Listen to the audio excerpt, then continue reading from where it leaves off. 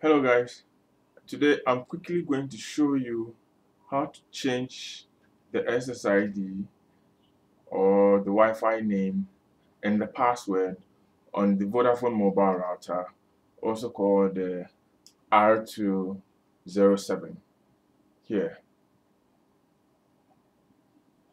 Okay, first of all, you need to make sure your PC is connected to the Wi-Fi,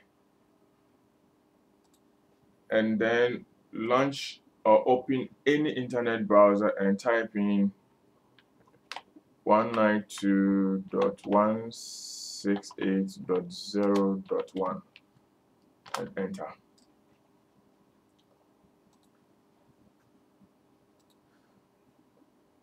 Log in with the password admin.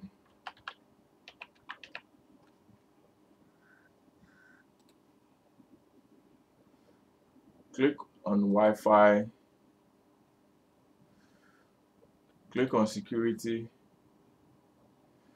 Okay, so this gives you the SSID or the Wi-Fi name, and then the password, which is also known as the key. Okay, so you clear and put in your own Wi-Fi name.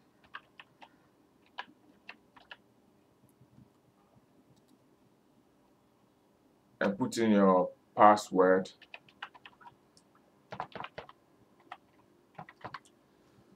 Click on save.